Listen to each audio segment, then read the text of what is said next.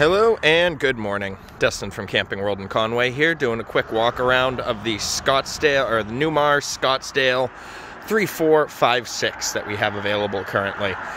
Coach is built on a Ford chassis. We'll start off at the door side here. Underneath storage is quite ample in this. You do get an outdoor outlet right here, as well as your water tanks are in the heated part of the coach here, fortunately. You do have a little satellite out right there as well in case you wanted to plug in a TV out here. You do have an awning on this coach, just about almost the full length of it. Your outdoor lights right there. Battery box right behind that. There's 2 chassis batteries on here currently. Our generator, which is enough to power the whole coach. Generator has about 300, 400 hours on it. And our pass-through in the back here.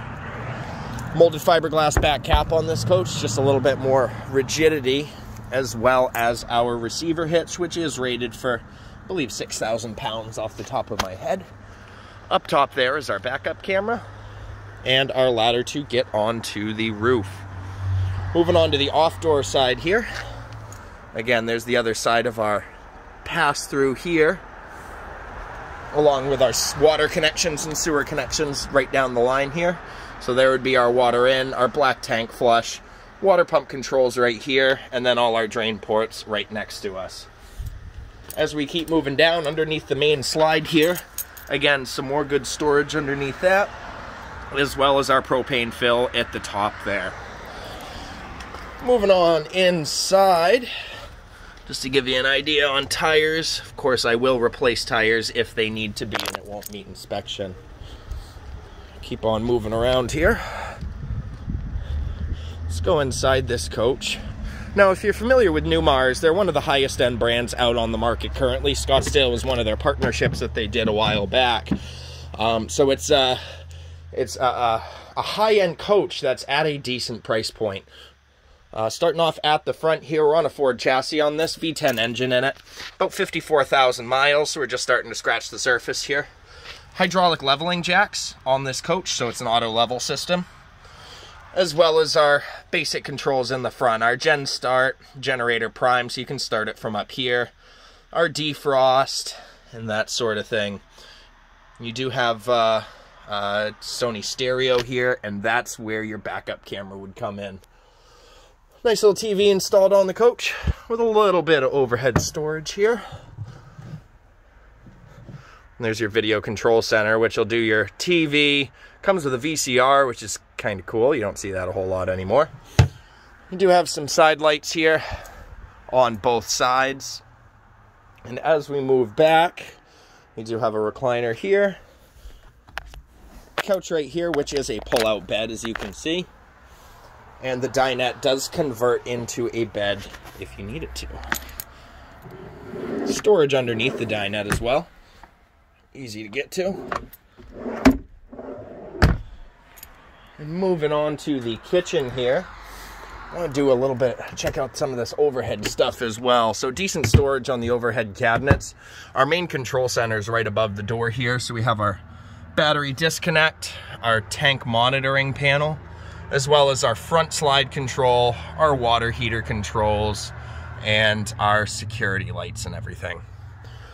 Thermostat right there by the door. Fantastic fan on the coach, which is all your controls are right here, and some light controls. Nice little 2-bay sink on this, and it is a ceramic sink, not a plastic one. The oven does have the cover for it, so it's recessed into the countertop here to give you a little bit more space. 3-burner cooktop on it with a decent size oven underneath. We do have our microwave above that and a little bit of storage over the top here. Underneath the oven, they do give you a little storage nook as well as 4 full extension drawers here.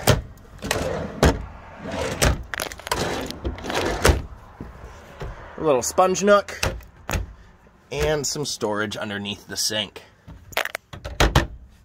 Moving on here, we got a Dometic 8 cubic foot gas and electric combo fridge.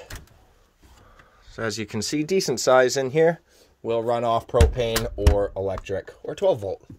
Now, the AC in this coach, if you can see, it's ducted throughout the camper here, which is really nice, as most of the time on some of these motorhomes, it's just a main dump AC. So being fully ducted is pretty nice. Moving on into the restroom here, have our sink, medicine cabinet above that, decent size, and a little bit of storage underneath there as well.